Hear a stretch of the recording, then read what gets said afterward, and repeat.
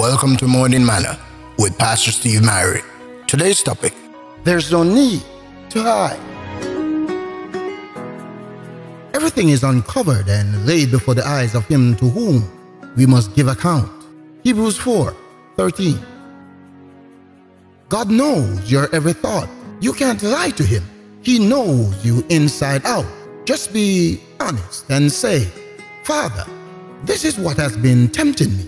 Please help me, cleanse me and give me strength. Thank you for loving me in spite of all you know about me. Forgive me for judging others. If it were not for your mercy, I would be guilty of the very things for which I condemn them. Help me to be more like you. The book of Hebrews doesn't stop by telling us that God sees and knows everything about us.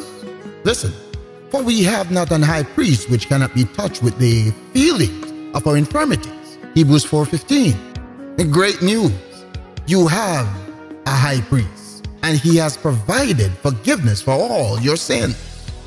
Today, if you're frustrated by your failures and discouraged over your defeats, listen, he can be touched with the feeling of your infirmities. He's been to the point of despair. He's been faced with the tempter in every area and defeated him. All he asks is an invitation to cleanse your heart and your mind. The thought for today: you don't have to hide anymore. He's waiting to forgive and to restore you. All you have to do is ask him.